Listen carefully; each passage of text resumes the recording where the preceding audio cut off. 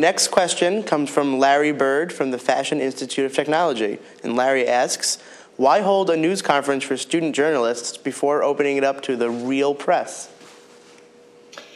Well, these days, I suspect we all have different definitions of the real press. So let me talk a little bit about that. But first say, was it Larry? I didn't write it down, David, but if it's Larry, I just want you to know that I've had the great privilege of meeting with your president, President Brown, actually delivering her to the Fashion Institute of Technology. So I know where you live and I know how to find you. I also want you to know that I come from a program where fashion and design are really huge priorities for the University of Cincinnati. I've participated in the annual fashion shows. I've been very, very proud of our students, and I look forward to meeting you where you live.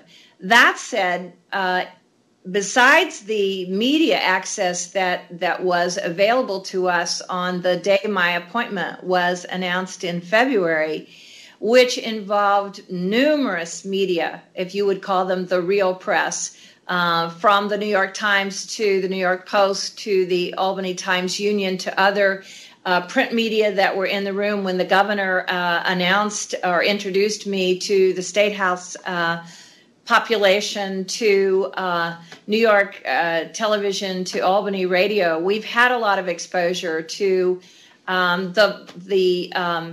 guess you would say standard. I don't know about the word real. I feel like you're the real press. But most importantly, what I want to say is that this first ever web exchange and video conferencing with David is just the perfect way to start a relationship with the constituency that matters most, and that's our student body. So while I understand the importance of staying in touch with the organized professional media, I can't think of a more important way to begin my relationship with the student press than what we're doing today.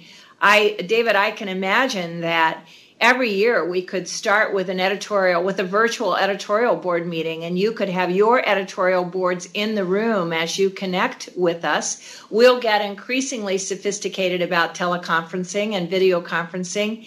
And so we might be able to do this a couple times a year. If we really like ourselves, we might do it even more often than that. So I'm very proud of the place we started and how we're doing this today.